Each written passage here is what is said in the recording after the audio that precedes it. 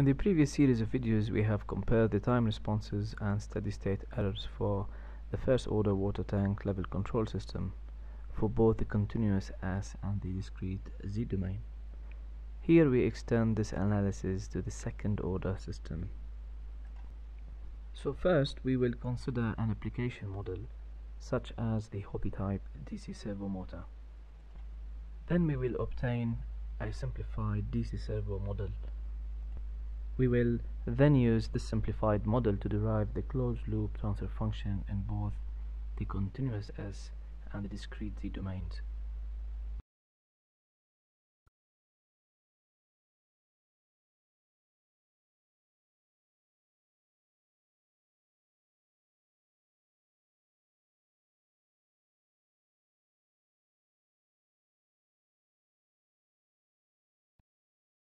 A hobby servo DC motor consists of mainly the DC motor, gear assembly, a sensor, which is in this case a potentiometer, and a controlling circuit with an integrated H-bridge. The last motor shaft in the gear assembly is connected to the potentiometer, and as the motor rotates, the output arm of the potentiometer will also rotate, and this will generate a signal. The signal represents the angular position changes, and this will be the feedback signal to the control circuit. In essence, the human gives a position command, perhaps via the digital output pin from an Arduino. This will get the servo a boost of current to try to accelerate. The current control is done by pulse width modulation, or PWM. The PWM frequencies could range from 50 Hz for hobby servo motors all the way perhaps to 20 kHz or even more, which is out of the audible range for the industrial servo motors. Most hobby servo motors have the following three simple connections. The black or brown is the ground wire, the red is the power wire, and the yellow or the white is the pulse width modulated wire. So the yellow PWM input wire to the servo motor will be connected to one of the Arduino's digital output pins as shown here. Gearboxes, which are common features in electric motors, use the mechanical advantage of gears to reduce the speed of the motor and increase the torque.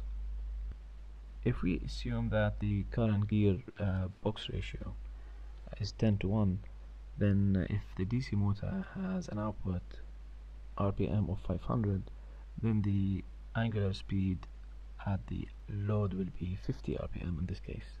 You simply divide the motor RPM by the gearbox ratio, you will obtain the output speed at the load. You can also calculate the output torque at the load using the gearbox ratio. For example, the DC motor output torque multiplied by the gearbox ratio multiplied by the gearbox efficiency will give you the output torque at the load. So say your DC motor output torque is 5 kg/cm and the gearbox ratio is 10:1 and the gearbox efficiency is 90%, then this will lead roughly to around an output torque of 45 kg/cm. Please note that it's important to take the gearbox material and strength into consideration, as they could be the limiting factor. A simplified motor feedback control system can be redrawn as such. So if we assume that the circuit in the servo is simple with a simple gain with an op-amp, for example, then the motor feedback control system can be shown as such. The shaft of the DC motor is connected to the sensor, which is a potentiometer in this case. As the DC motor shaft rotates, the potentiometer arm will rotate, outputting a certain position.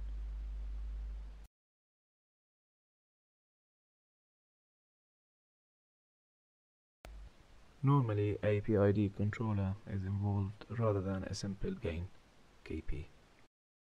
Please note that the inverting op-amp used could be the LM675 from Texas Instruments.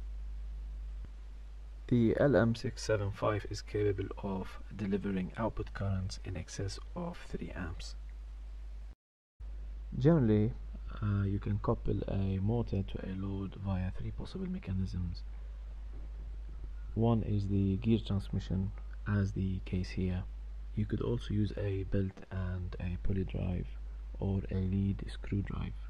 For this case, it's very important to note that the inertia of the gearbox must be calculated and reflected back at the motor shaft.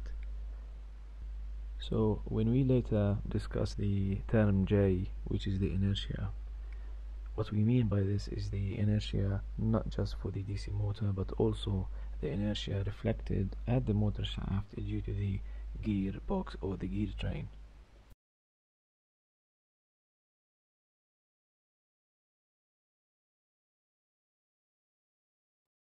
The feedback controller of the servo DC motor can be also represented with a block diagram as shown here.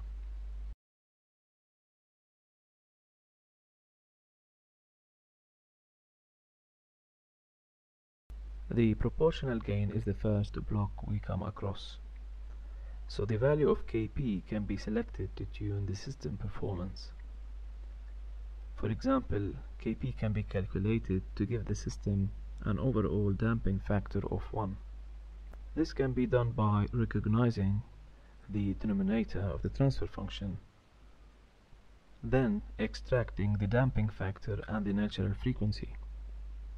We do expect though that the Kp is a negative in this case, and this is true if the op-amp is an inverting one, which is the case of the LM675.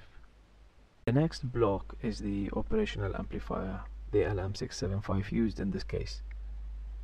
If we assume that the operational amplifier is ideal, then the voltages at the input nodes of the op-amps are equal. Equating the current in the upper branch, this will lead to the gain of the op-amp. The gain in this case is a negative of 2.2.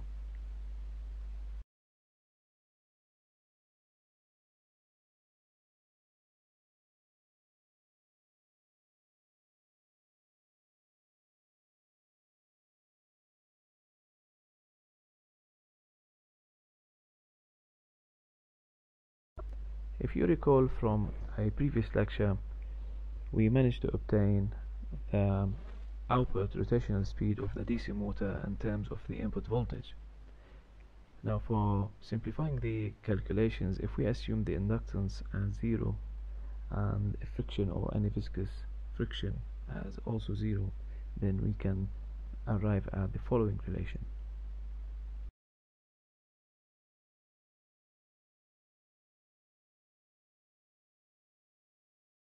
Remember, since our main objective is to control the position of the DC servo motor, so we need somehow to convert the radian per second or the output of the motor transfer function into an angular position.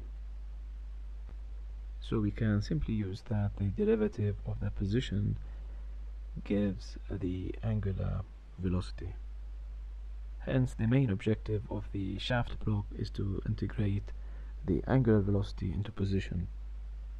For the potentiometer in the feedback loop, if we assume it has a range of 2 turns and 0 degrees is in the center of motion, 1 turn in the negative direction and 1 full turn in the positive direction, so we can express the output voltage in terms of the shaft position using the following relation. This assumes that the supply for the potentiometer is 5 volts. We can now redraw the block diagram as follows. To reduce the calculations involved in the coming videos, and since our main objective is to compare the Z domain and the S domain for a second order system, and discuss the effect of the sampling time on the response. We will assume for this example that all the coefficients are equal to 1.